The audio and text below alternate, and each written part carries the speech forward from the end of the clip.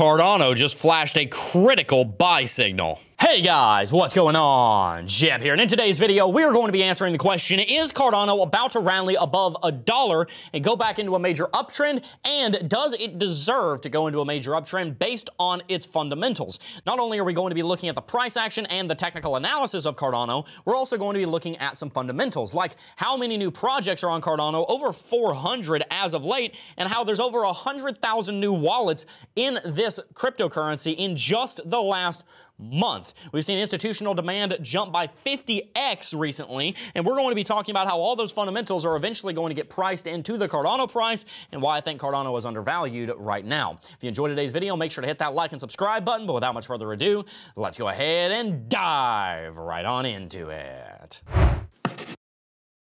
We start off with a 30,000-foot perspective on ADA. As you know, Cardano hit all-time high on September the 2nd, 2021 at about $3.13. Ever since then, Cardano pulled back 75% over the course of almost 200 days to 75 cents as a low. But something you probably noticed is that we seem to be forming this head and shoulders pattern on the daily chart for Cardano. Now, it is a little bit slanted. We do have a downtrend for the shoulder line, but this is more or less an inverse head and shoulders pattern. The other thing you'll probably notice is that the downwards momentum that we saw in between the beginning of November and the beginning of March has more or less stopped, and now we're seeing sideways momentum. What this means is that in the long run, Cardano is starting to form this kind of bowl. It is starting to move to the upside, even if ever so slightly. Technically, we're in an uptrend right now because we have a high on the 1st of March at $1, and then another high here on the 4th of April here at $1.26, and we also have higher lows right here. But zooming in, we also have a couple more very important indicators. Let's go ahead and take a look at Lux Algo, because it's flashing a critical signal down here on the 4-hourly chart. Remember, what shows up on the hourly chart will build into what shows up on the 4-hourly chart. What shows up on the 4-hourly chart will build into what shows up on the daily chart,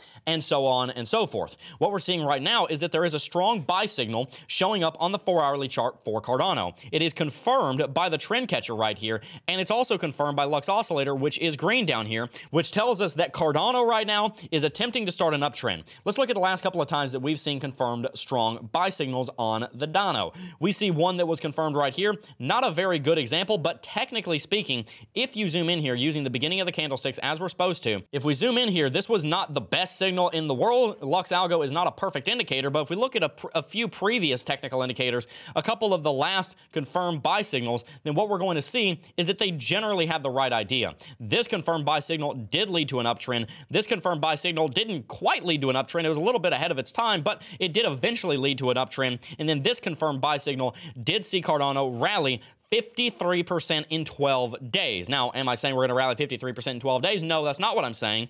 But what I am saying is that we have a confirmed Cardano buy signal here, and that's something we should take very seriously because Lux Algo is a very powerful trend analyzing tool. You might be wondering why I'm not using these two buy and sell signals.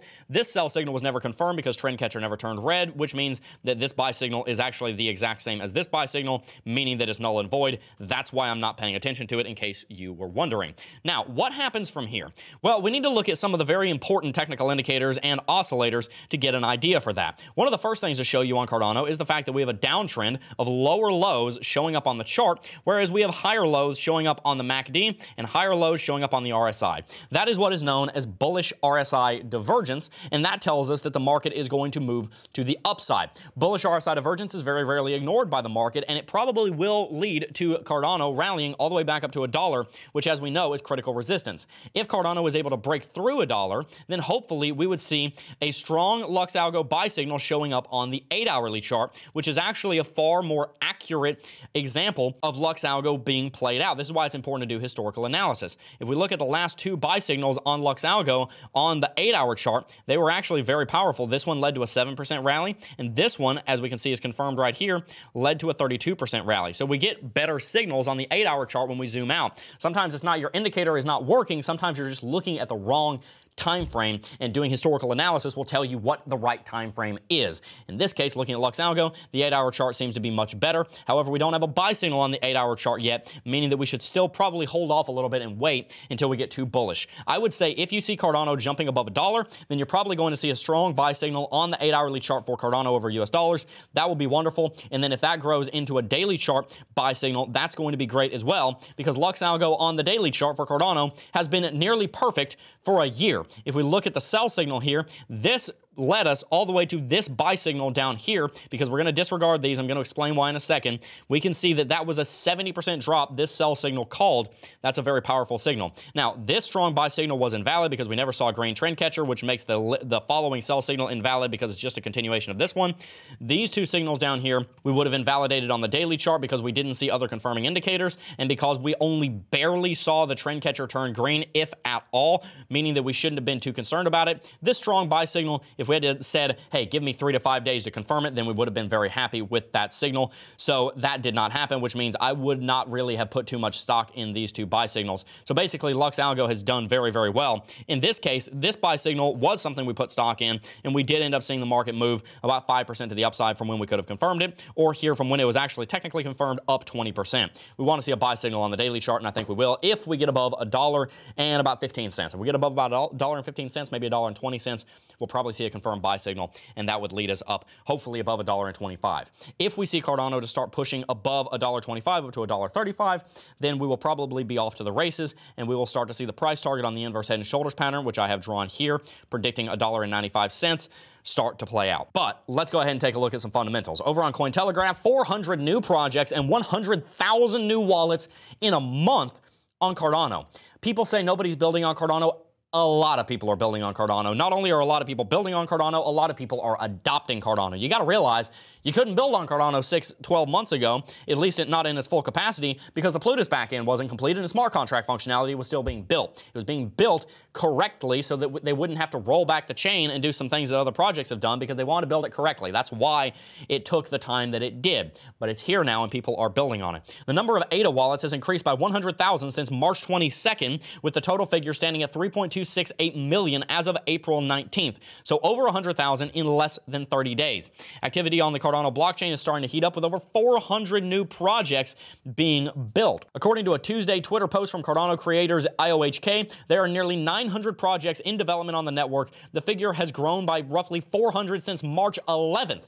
So what we're seeing is in just over 30 days, we've seen nearly a doubling of development going on Cardano. That is absolutely meteoric growth. And that would explain why the total value locked on Cardano rallied from about 87 million, where it really started when I believe it was Sunday Swap jumped over onto the Cardano chain, all the way to where it sits right now at 227 million. People point out, yes, but it's down from 320 million. Yeah, but it's up 250% in the last 3 months. That is huge, and you don't find that on many of these other chains. The project list here is growing, and many of these other projects are starting to get a lot of traction. Wing Riders, for example, had very little TVL the last we checked. It's now sitting at 61 million. 8ax is going to start coming online in a big way soon. It doesn't show up in total value lock because they're changing the way they do their exchange, so it's never going to have a huge TVL number, but make no mistake, 8ax is a huge project being built on Cardano as well. One final thing to note from this article, zooming out, transactions larger than 100,000 have increased by 50x since the start of 2022, suggesting that a strong institutional demand may already be there. We've talked about this before. I firmly believe that you're going to see institutions, big and small, start moving onto the Cardano blockchain, because institutions don't think on the order of days, weeks, and months. They think on the order not even of years normally, but of decades and on into a century. And if they look at Ethereum and they look at Cardano and they say one of them simply has better technology and it's growing faster, even though it's smaller right now, I probably want to bet on that one, because that horse is probably going to pull ahead in the next 50 years. Even though it started later, it's moving faster and it's probably going to catch up. So we have a lot of institutions moving into Cardano, and a lot of transactions over $100,000 are starting to transact on that blockchain. Now, let's also talk a little bit about the Vasil hard fork coming up. I'm not going to dive into this too much. We actually made a video talking about this, but I do just want to run through a couple of the CIPs or Cardano improvement proposals. CIP 31, for example, allows dApps to access transactional output without spending or recreating them, and that tackles the challenge of one transaction per block, a feature that heavily received criticism from dApp users. CIP 32 works on further decentralization. CIP 33 works on increased throughput. CIP 40 is an upgrade that would protect users from losing Cardano held held as collateral. There is a massive amount of development going on here. I would encourage you to go back and watch our video where we talked about the Cardano development and roadmap just a couple of weeks ago. The point is very clear. Cardano's fundamentals are growing and their on-chain metrics are growing at a meteoric rate, the likes of which we're not really seeing in a lot of other places in the cryptocurrency space. It's a reason why I'm heavily invested in Cardano. But, you know, hands up, I'm actually still more invested by quite a bit in Ethereum than I am in Cardano. That's because Ethereum right now is the proven smart contract platform. I believe in Cardano, but I do want to see it prove itself more. I would like to see it not have 900 projects. I'd like to see it have 9,000 projects. I would like to see it not have 50x the demand of people transacting over 100,000. I'd like to see it be 5,000x what it was at the start of 2022. I'd like to see there be 20 million wallets, not just 3 million, but all of those things will come with time. It takes patience. This thing is going to grow. It's built on a firm foundation. Not that Ethereum wasn't. But the technology that Cardano has now was not discovered when Ethereum was created. There's a reason why every single time Windows needs an upgrade, they don't just keep updating Windows Vista. They come out with a new one and start from scratch using the lessons that have been learned in the past. That, in my opinion, is what Cardano is doing. It's using the lessons learned from Ethereum, the founder of the decentralized application space, the founder of the smart contracts ecosystem, and they're using those lessons to build a platform that has a firmer foundation because it was built with the knowledge of how it was supposed to be built instead of trying to figure out how to build the foundation after you're already working on the roof, which unfortunately is the position Ethereum finds itself in right now. So what's my take? I personally think that Cardano is going to $20 to $30 by the end of the decade. I think you're going to see a $1 trillion market capitalization. I think that, to be honest with you, is a conservative estimate. Where is it going in the next 2 weeks? To be honest with you, Cardano is heavily correlated right now to Bitcoin. If Bitcoin goes down, Cardano will probably go down. If Bitcoin goes up, Cardano will probably go up. I do think there's a strong case to be made technically that it's about to go into an uptrend, but at the moment, Cardano is, to a certain extent, under the thumb of Bitcoin. Ethereum seems to be able to start moving without Bitcoin. That's a very new thing. That's only been possible and really something that happened in the last year or so. But the other altcoins down the list have not really gotten to that point. They typically move in a very similar direction to Bitcoin. We're going to see what happens. My opinion is that Cardano is a very strong investment right now. I can't tell you exactly what the trading landscape looks like because over the last 4, 5, 6 days, it's been trading sideways. But if it starts a trend and confirms a trend to the upside, I don't think it's a bad call to go long on Cardano. Anyway, guys, if you enjoyed today's video and you want more updates on where Cardano is and where Cardano is going, you found the channel for it, so make sure you hit that subscribe button, smash that like button, and tune into Coffee and Crypto Live at 10 a.m. Eastern every single weekday, where we bring you the latest technical, on-chain, and fundamental analysis of Bitcoin and the cryptocurrency markets. Make sure to follow us on all of our social media, at CryptoJeb over on Instagram and Twitter, and at CryptoJebOfficial over on TikTok. We're posting to all of those daily. Make sure to stay tuned for Club DeFi, because anything and everything you want to learn about crypto, we're bringing it to you. We have a ton of technical analysis content. Trading courses are being edited right now. We're going to have content on mining and yield farming and all kinds of things coming to Club DeFi. It will be doing a full launch in the next few months. We don't know the date yet, but once we do, you will know, and we are very excited to bring it to you. We've been working on it for over a year and a half. We cannot wait to revolutionize the education space here in cryptocurrency. Anyway, guys, before I go, I do just first want to thank each and every single last one of you for watching, as always, and I will see you guys in the next video. Peace. Holy cow, you're at the end of the video. You're one of the good ones. I give you a thumbs up. If you want to give us a thumbs up, make sure you do that. And if you're not subscribed, consider hitting that subscribe button. Also, if you really want extra bonus points, you can comment what you think down below. That's all we got. See you next time.